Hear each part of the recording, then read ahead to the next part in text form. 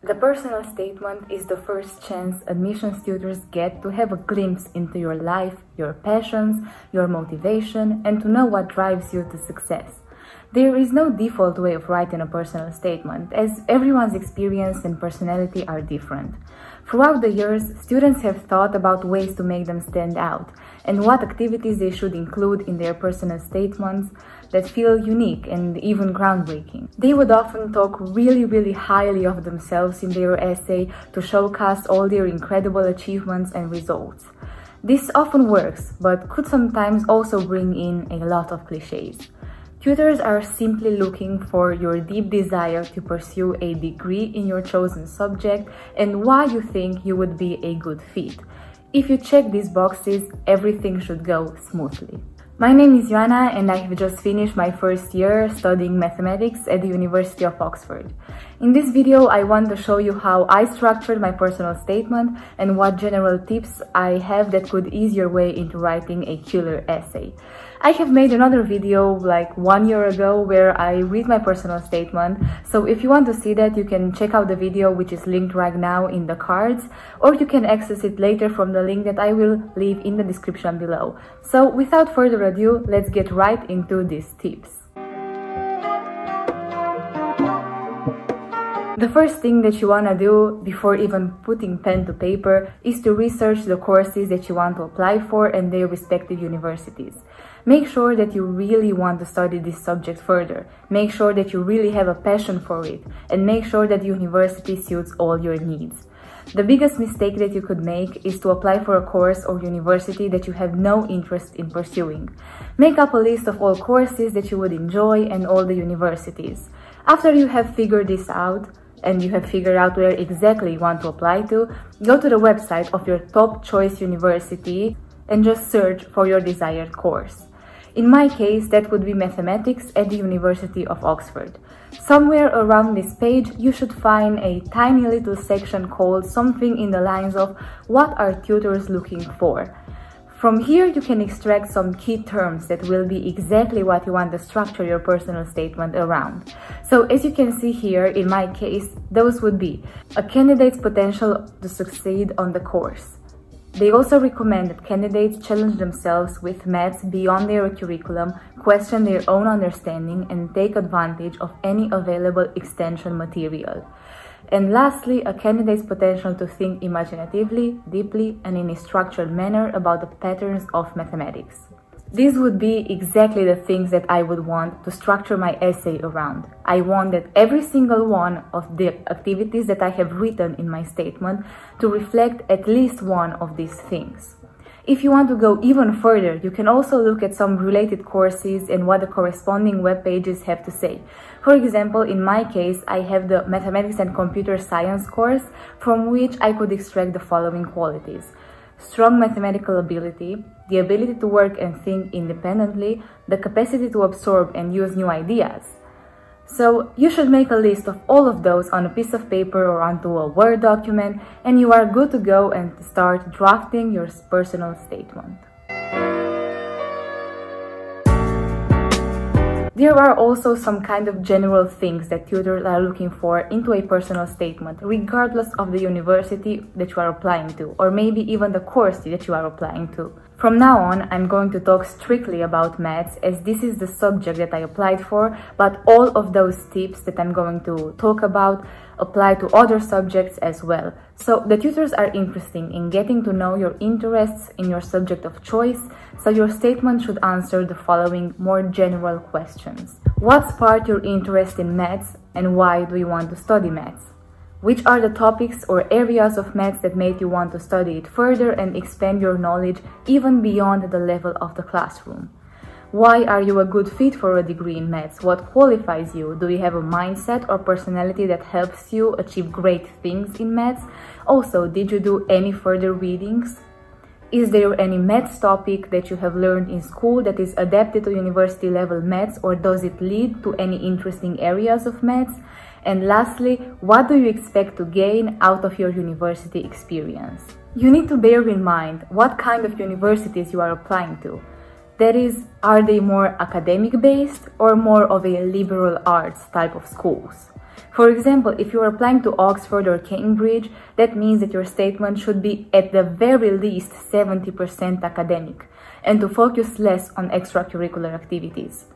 In fact, some admissions tutors from Oxford go as far as to say that they don't look at all at any extracurricular activities that are not related to the course that you have applied for.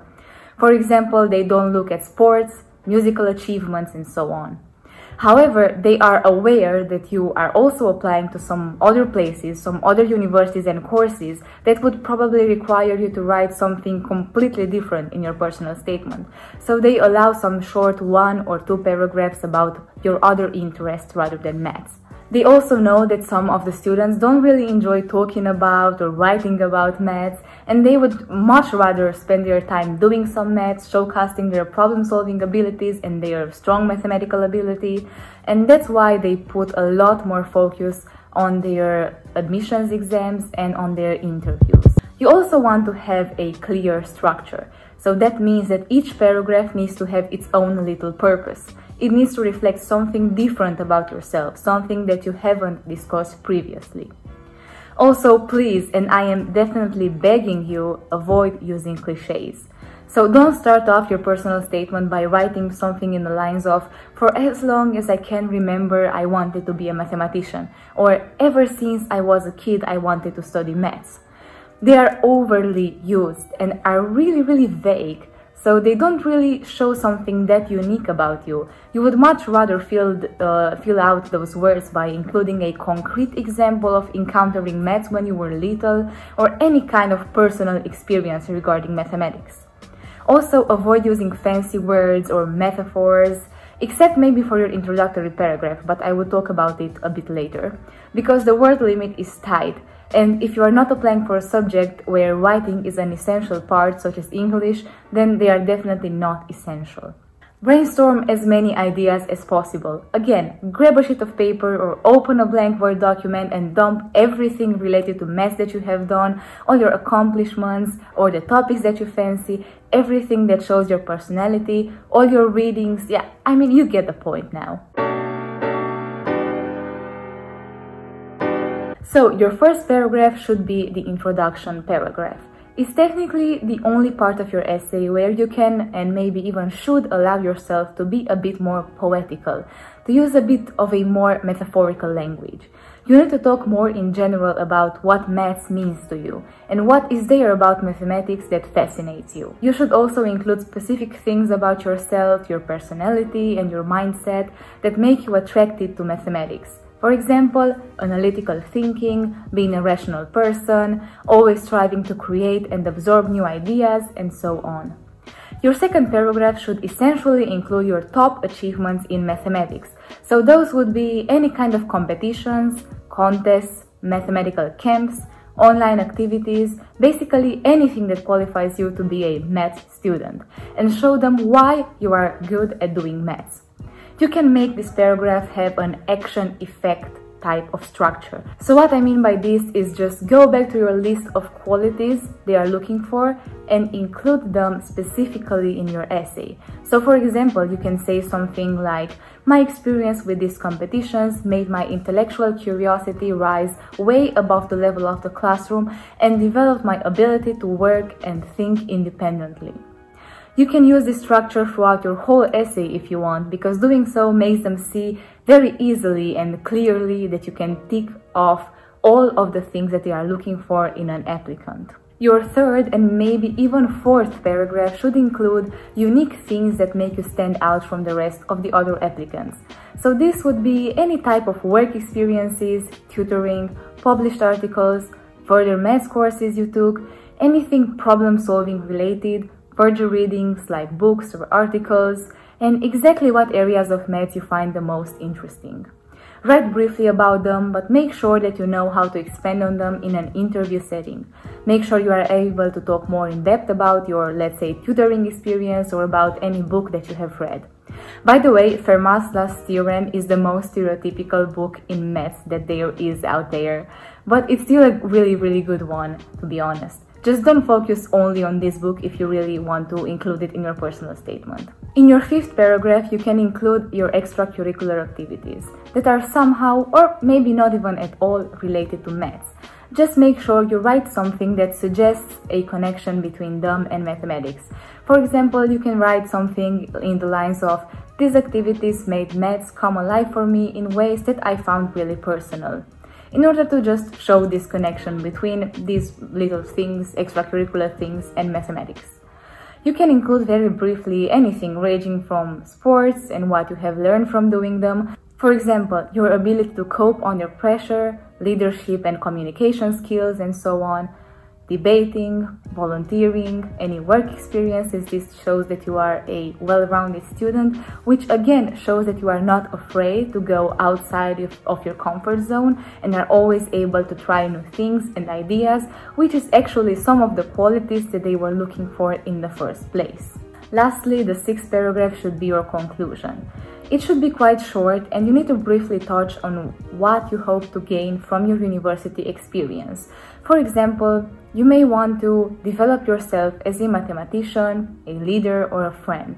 Put everything you wrote above in a compelling sentence that should be your last line of your personal statement.